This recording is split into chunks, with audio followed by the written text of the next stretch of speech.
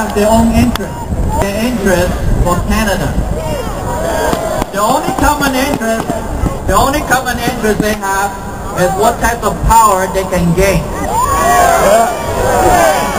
Our Conservative Party, Stephen Harper, has one interest, the Canadian interest.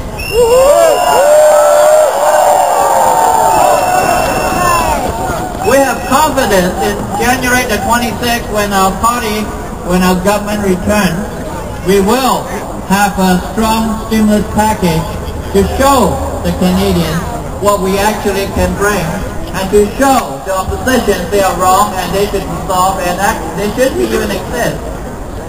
We have no problem to have our opposition to work with us, but we have a strong issue to have the opposition want to break up our country and want to give away our interests.